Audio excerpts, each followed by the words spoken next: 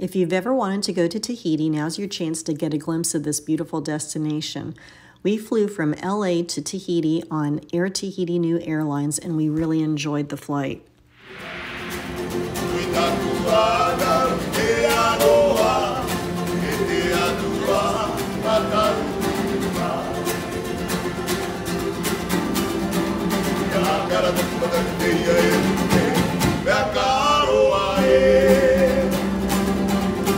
Upon arrival to our resort, these are the incredible views that we were greeted with.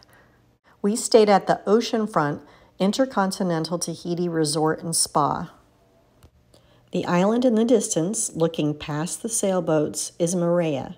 It is our second destination on our trip, and it's just a short ferry boat trip away. We decided to take a walk around the resort grounds after checking in.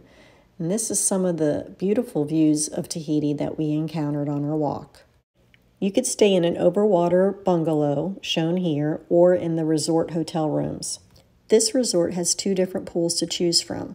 Both of them have jacuzzis. This particular pool has a view of Moorea in the distance and a swim-up bar to the left.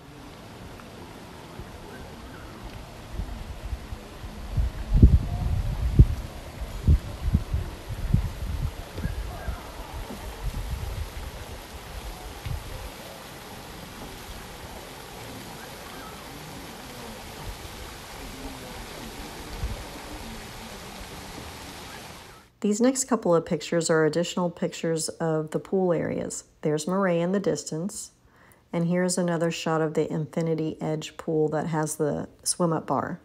While sipping on your delicious drinks poolside, don't expect a regular standard straw.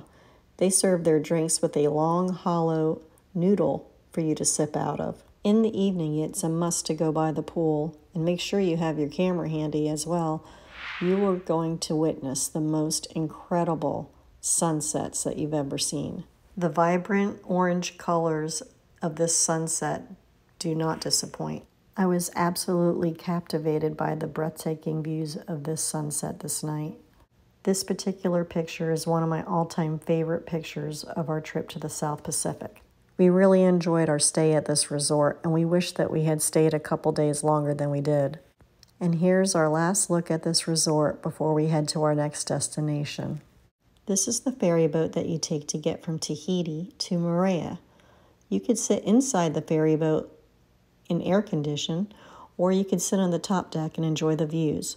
This is some of the beautiful views that we saw on our ferry boat ride going over to Moorea. I definitely recommend staying at the Intercontinental Tahiti Resort. It does not disappoint.